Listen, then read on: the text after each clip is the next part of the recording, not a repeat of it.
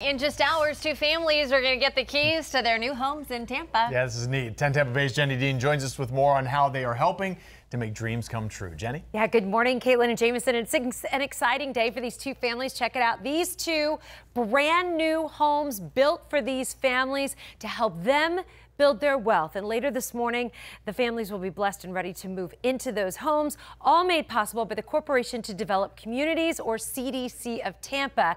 And they use something called the Nehemiah Fund. That fund is basically a group of combined loans from banks at very low interest rates.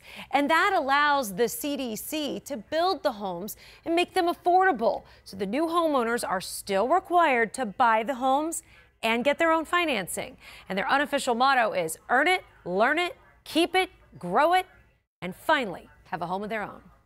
When they know that I know where Christmas is going to be every year, I know where Thanksgiving is going to be, because we own this. They are part of redeveloping and recreating neighborhoods. They're stabilizing the neighborhoods. Homeownership helps to stabilize the schools.